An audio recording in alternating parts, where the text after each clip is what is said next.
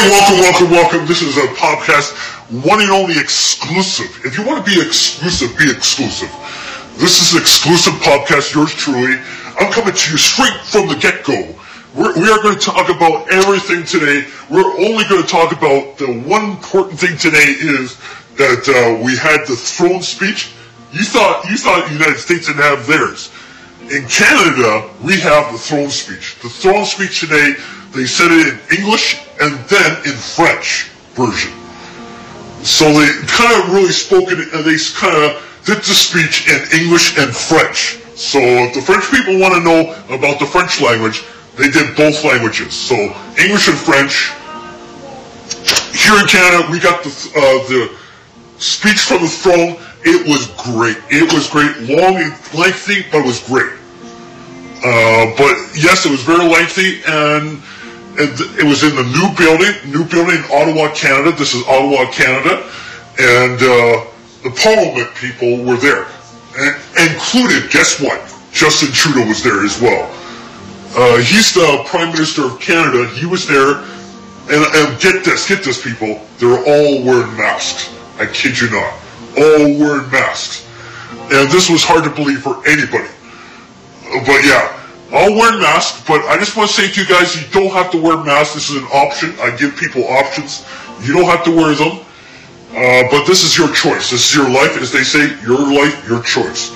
So I'm going to give you guys that. And it's a beautiful world we live in this day and age. We have people are passing away, and 2 billion people passed away or perished due to the pandemic in the United States. That's right. In the United States. Did I say United States?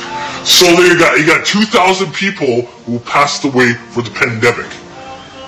Not little kids passed away, but seniors. The seniors passed away due to the pandemic. It's not because of cause of death. They always say the cause of death. Well, the cause of death due to the pandemic. That's the cause of death for anybody in the world. Usually they get the coroner's report and it says COVID-19. So that's what happens. Now, what happened there, folks? The cause of death was not to do with cancer, not to do with a heart rate or anything like that. Nothing to do with that. Just the pandemic. We lost a lot of people in the United States. We truly did. Sad. And I was thinking today, where is Jesus? What would Jesus think when all this pandemic in the world is happening? What would he would say to all this? Or the humanity, as they would say, humanity to our world, to our worldwide. I mean, what would Jesus would think about all this happening? I'm just wondering, folks, what would Jesus say? When you come down and say, what is going on in this world? Why is everybody wearing masks, kind of thing? You know, are human beings on this planet? And this is crazy. Jesus would be crying by now. As humans on the planet, we are wearing masks. We got to do 6 feet. We got to wash our hands. I don't know, not every 20 minutes, but maybe after one term. But there you go, folks. What would Jesus say? Just put that out. Just put it out there, folks. What would Jesus say from all this pandemic? If you were Jesus Christ, the Lord and Savior, as everybody thinks that He is, what would He say in a time of pandemic? As our human beings on this planet, no matter if you're a girl, guy, a little kid, adult. I'm trying to think here, to a Christian person, to an atheist person, to every religion do you believe in? Atheist means that you don't believe in God. Christian is you believe in the Holy Bible. The Holy Bible, whatever it says, or the Hebrew Bible. And it does say in the Hebrew Bible about the Ark of the Covenant. The Ark of the Covenant. Now, let me explain to a lot of people out there what the Ark of the Covenant entails. The Ark of the Covenant it holds a lot of power. People think it holds the 10 Commandments. Yes, that's right. You heard me right there. The 10 Commandments. And it's very powerful. People don't realize how powerful this Ark of the Covenant is. And that's why they hide this damn thing. Because they don't want going near it, this thing. Because it holds power. I don't know what kind of power it holds, but it holds some kind of power. So if you're a faith person, you can only touch it if you're a faith person. Ark of the Covenant. There's a guy on YouTube. He discussed when the Ark of the Covenant is going to be found. October 22nd.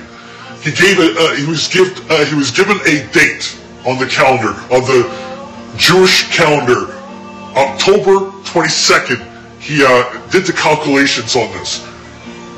October 22nd. We don't know what time on October 22nd, but on that day, Jesus will go into Israel. That's right, you heard me there first. Jesus is going to Israel with the Ark of the Covenant. This is no trickery, this is not the third person. This is not like false belief system. Jesus is going to Israel. He's going to be moving to Israel. This is on October 22nd. He's moving to Israel. This is what I've heard. That Jesus is moving to Israel. So October 22nd of 2020, this is what I'm getting. The Ark of the Covenant and Jesus Christ, our Lord and Savior, is going to move to Israel. Due to the Ark of the Covenant. If you know what I mean, do you follow me? So there you go, folks. You have a little information there. So the Ark of the Covenant will be revealed.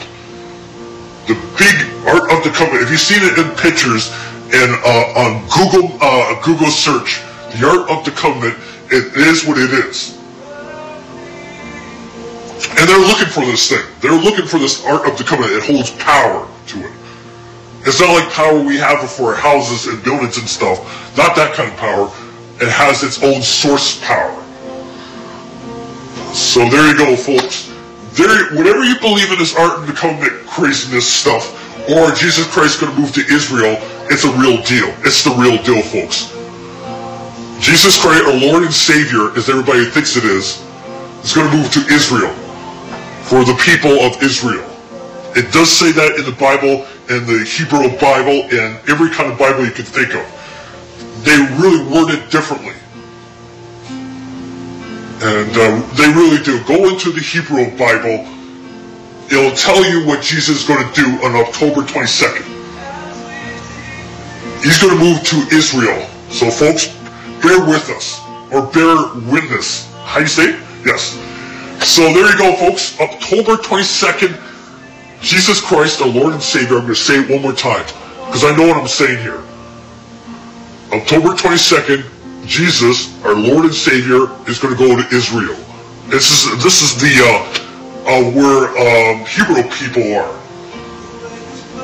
He thinks that is the greatest place ever in the Bible. It does mention that in the Bible or the Hebrew Bible, but it tells it in different books or the King James version. So I want to pray for those people. I want to pray the highest high to the highest high. Let me pray for you. Because you're a good person. You should come to the Lord. Come, believe in the Lord. Believe in the mighty, almighty, oh God. And Jesus Christ, the devil thinks that Jesus Christ is almighty and powerful. The devil himself, the demon guy, thinks that Jesus Christ is the Lord and Savior of this world. He sends his angels. Jesus Christ, our Lord and Savior, he sends our angels down here from the heavens all the way down to earth. And he'll save people. He's in the business of sending us messages from the skies above. He's our Lord and Savior. Thank you very much, everybody. Thank you. You've been saved. You've been saved by the Lord's thunderous Jesus. Yeah. And you're greatness. You're in greatness. You're in the light. And I appreciate those kind of people. I really do. I see potential in these people. I really do. And God just shined a light in me. It really did. Jesus Christ is going to be the man of his word. He's going to be coming down in this world and give us hope. And we need it, really need it right now. Now, I heard about these people mention about dates when Jesus is coming back, the second coming. It does mention that in the Revelations. And I don't know what chapter it is on, but go look it up. Jesus is definitely going to come back. And with his disciples. So let me rephrase that for everybody who's listening. Angels are beautiful. Angels, we don't have wings. As humans, we don't have wings. The angels in the sky do. Big angels, big winged angel. Can't see it, bro. Anyway, I just want to say to you guys, be healthy. Just be true to yourself. Everybody will appreciate what you do. We should laugh. We should all laugh around the world. I want to say that strongly. You guys can laugh, but this is the truth of what Jesus Christ, our Lord and Savior, meant for the world. He's going to reveal the Ark of the Covenant. I kid you not. He's going to reveal the Ark of the Covenant on October 22nd of this year. That everybody's looking for, the Ark of the Covenant. This is not no movie that you've been seeing in the Raiders of the Lost Ark. This is the real deal. And I want to give a shout out to everybody out there who's listening out there. Give a shout out. And I pray for those people. I really do, for the pandemic. And it's sad all around losing that many people in the United States. I'm very sad, very, very sad. We got to have hope in our people. We really got to hope for our people. It doesn't matter. It has to do with politics. It doesn't have to do with Donald Trump. It does not have to do with Joe Biden. You don't have to pick Joe Biden or Donald Trump. If you're a Trumper, if you read the American flag, you are automatically a Trumper. And you believe in Donald Trump, the President of the United States. Now, if you don't like Donald Trump, I've heard these stories time and time again. If you don't like Donald Trump, that's okay. That's okay. That's your right to not like Donald Trump. If you like Joe Biden, the Vice President Joe Biden, go right ahead, vote for him. Because I know for a fact that Joe Biden has his good days and bad days. Sometimes he talks slowly. That's okay. It doesn't mean he has a seizure or something. He just talks slowly sometimes. He's getting old. He's 70 years old, folks. So, if you believe in politics the way that people believe in politics, believe in yourself. Just believe in yourself. And let God do the rest. I'm just thinking about my friend what he was saying at the moment here. So, just believe in yourself. Believe in the higher power. Believe in yourself. Really believe in yourself. God will send you a message in a timely fashion. These people are gifted, because you know why they're gifted? Because God gives them a message. It's not witchcraft, it's not evilness. Sometimes God gives us a direction in our lives. We really do. This is not to do with evilness. You know, I've seen evil things in the world, but this is not evilness. I've seen it close hand in my eyes. So there you go, folks. Believe in the power of God and Jesus, the Lord and Savior. Amen to that, right? And just believe that you are the true person. Believe what you do. Just be good to yourself. Just be good to yourself, and everything will fall into place. And what you hear, by the way, what you hear in the background is gospel music in the background. This lady who's singing on the piano is singing gospel music. I think that's the gender. So, anyway, I just want to say to you guys, I've just been blessed so many times. I want to say I'm blessed because there's many reasons. Because of my friend of 31 years who gave me so much in my life. The way he was so famous, and he was my famous friend. I just couldn't believe it. Of 31 years. If you can believe it. And we just said our last goodbyes for him because he's gone in the afterlife. He's gone in the grave. And we said our last goodbyes. I kid you not, folks, we said our last goodbyes to him. And it was very heart-wrenching. And yes, and he was native. His background was part native, part Ojibwe. And yes, because his background was native. So he was kind of, because the native people, they have a long history because they used to do powwows, you know. And yeah, if you're a native, if you had native blood, then you're native. So there you go, folks. Believe in yourself. Just believe in who you are as a person of a Lord and Jesus. And by the way, you are reborn. This whole thing about reborn is ridiculous. So, and Jesus is going to love you always, no matter what life, no matter situation you're in. As a person growing up, no matter what situation you get in, Jesus will be there. He's been there. He really has. You just got to believe in that faith. You just got to call on Jesus. He'll send you a message. In many ways. I'll say this clearly enough. In many ways. So, believe in the power. Believe in you. Just believe in you first, and God will do the rest. That's all I got to really give you a recommendation. Believe in your own self. Believe in that you're a perfect person the way you are, the way you brought up to be. And God will do the rest. I've seen many people who really doubt Jesus, and really doubt Jesus really badly. This doubt thing is not good. Jesus don't want us to have doubt in our lives. Jesus will always be there in our lives, no matter what we do in our careers. If we became a singer, songwriter, drum player, to backup singers, you name it. So, folks, I just want to bless everybody out there, really, to millions of fans out there, my subscriber base. And hit that like button, by the way. Hit the like button, guys. I really appreciate that. As YouTubers once said, hit the like button, hit the subscribe button on YouTube. You guys will be really good out there. And one thing I gotta say to you guys are the best. Keep up what you do.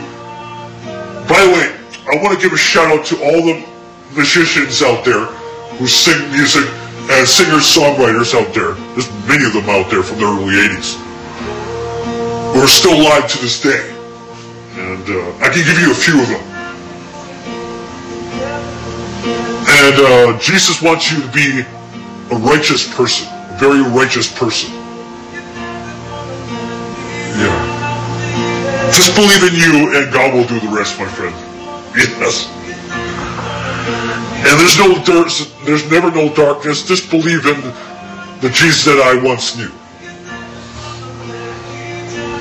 Just be happy. We want everybody just to be happy, not put a frown on. I'll give you I want everybody just to be happy, you know? I really do. I'm trying to do my darndest. I'm a beacon of light. I'm what you call a beacon of light in the world. When I see people's faces, I see a beacon of light. So anyway, there you go, folks. I'll see you there. I'll see you again on the next podcast. Until then, ciao for now. Yes, I love it. I love, bless the world, bless the Canadian people, bless the American people. We love you. We love you. Ciao for now, everybody. Ciao.